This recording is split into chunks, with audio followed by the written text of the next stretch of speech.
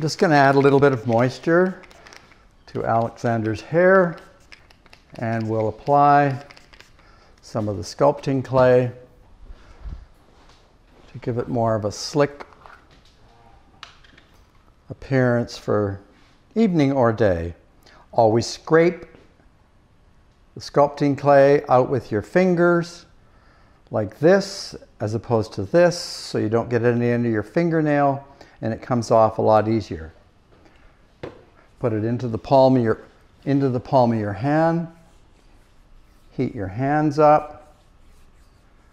Wipe it all forward onto his hair so you cover all the sections. Now you have excellent coverage from front to back. And Alexander can go out dancing for the evening and his hair won't move.